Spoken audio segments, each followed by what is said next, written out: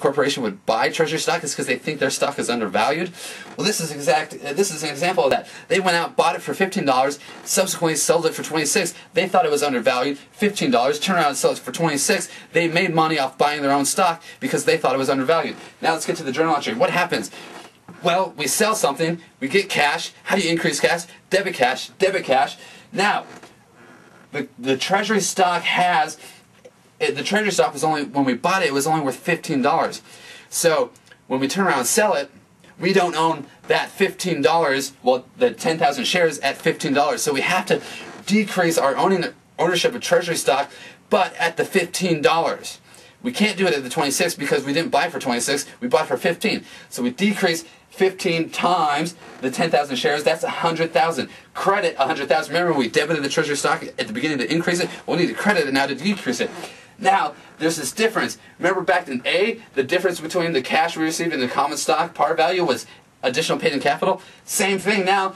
We credit additional paid-in capital here for the difference between the cash and the treasury stock we issued. Conceptually, it may not make sense. Mechanically, you got to know that when you sell treasury stock, if you sell it above cost or above what you pay for it, the credit goes to additional paid-in capital. Just remember that. All right, moving on to D. On December 1st, Roundbelly declared a cash dividend of $15,000. Remember, lesson 4, closing entries, when we were going through Roundbelly's period end, and we declared a dividend. Well, you need to record the liability on in the period where you declare the dividend, right? We've already seen this before. We're going to go through it again, but all you do is dividends declared, debit, right? Because you're decreasing your retained earnings. You're decreasing retained earnings. How do you decrease stock in retained earnings is in stockholders' equity? How do you decrease stockholders' equity? With a debit. So we're decreasing that, right? Because we're taking money that we had, from our retained earnings. That's the accumulated profit. We're taking money out of there and giving it back to our shareholders. So we're decreasing that. So we decrease stockholders' equity with a debit. Debit dividends declared. Now we have a payable. Now we have to owe. We owe this to the shareholders. Now we owe that money. Credit the liability. Credit dividends payable, $15,000. All right. Subsequently, Roundbelly pays the declared dividend of $15,000. The journal entry for the cash payment is, this is easy. Cash goes out the door. Cash goes out the door. Decrease cash. Credit cash. Credit cash. Now we no longer owe that dividend payable. How do we decrease the liability? Debit the dividend payable. Debit the liability. That's how you decrease it. All right. Moving on to E. On December 1st, Roundbelly issued a 5% stock dividend on its 100,000 shares outstanding. 100,000 outstanding shares of 1 cent par value common stock. Market value of the stock on December 1st was $25 per share. The journal entry for December 1st is, all right, remember down below, concepts and definitions, I said I'd get back to that small, large stock dividend. All right, here we go. This stock dividend, we've declared a 5% stock dividend. Okay, now, down below, I said stock dividend, if it's less than 25%, you record it at the current market value. If it's a large stock dividend, greater than 25%, record it at par value of stock. Okay, this is 5%, it's less than the 25, so this is a small stock dividend, record it at the current market value of the stock. All right, so how do we do this? Well, just like a dividend when we give them cash, this is a dividend where we're giving them stock, same thing. We're taking earnings out of the company. How do we decrease stockholders' equity? Through a debit, right? Debit stockholders' equity. So we debit retained earnings here. Now, we said we do it at market value, at current market value.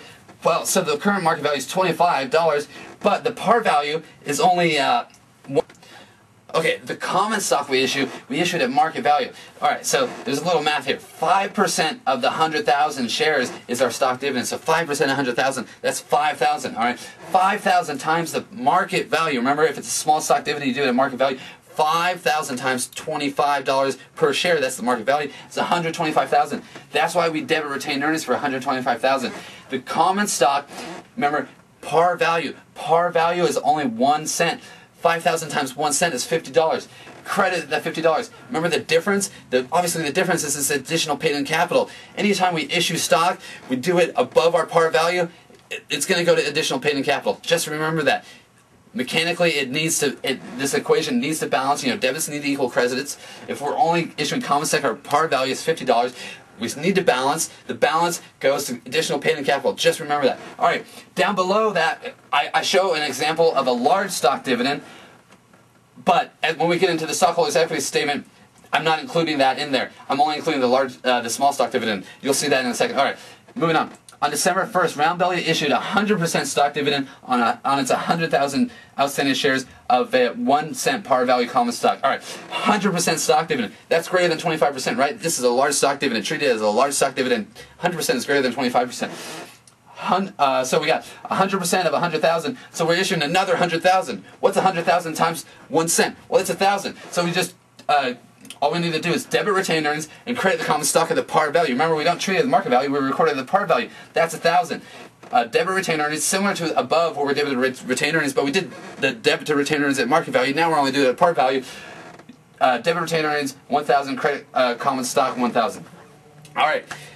In the middle of your cheat sheet, you'll see this a box titled Stock Splits. Stock split, I'm going to go through this really quick. There's no journal entries to make with a stock split because it's only reducing our par value. If you go through the equation, I say, assume that a corporation had 5,000 shares of $1 par value common stock outstanding before a 2-for-1 stock split. 2 for 1, so we're doubling. It's kind of like 100% stock split. We're issuing, for every one share that's out there, we're going to issue 2, all right, or another share. So the common stock shares before the split were 5,000. 2 for 1, we're doubling our outstanding shares. After split, it's 10,000. Par value per share before split, $1. Par value after share, after split, 50 cents, right? Total par value is still the same, right? We don't change the par value, we're only changing the number of shares, or we do change the par value because we're decreasing it because there's more shares outstanding, but we only got we're decreasing the par value because we only got that amount of cash upon our initial issuance of stock. All we're doing is we're sending more shares out there, decreasing the par value. And so that's the illustration of that. All right. Quickly, I'm going to go through this let's go to the statement of stockholders' equity. I'm going to show you how all these transactions that we went through, A through E, how they flow to the statement of stockholders' equity. Now, you're saying the 4 basic financial statements, balance sheet, income statement, statement of retained earnings, and statement of cash flows. Where does the statement of stockholders' equity come in? Well, statement of stockholders' equity it adds on to the statement of retained earnings. You probably won't see this. Well, you may or may not see this in your financial accounting class. I'm covering it just in case. You know, I want to make sure you have all the material, all the information you need. So I'm going through this really quickly. It includes our one column called retained earnings. It includes the information you need to include on the statement of retained earnings, but it also includes additional information. All right, so we got 5 columns: common stock, additional paid-in capital, retained earnings, treasury stock, total. Now, those are the columns. These are our transactions down the left-hand side: A, B, C, D, E. Common stock is issued. All right, remember our journal entry to common stock was 1,000, so we increased common stock 1,000. Additional paid-in capital, we got additional amount over the par value, so additional paid-in capital, 2.499 million. We put that in that column. Next, we went out and bought treasury stock.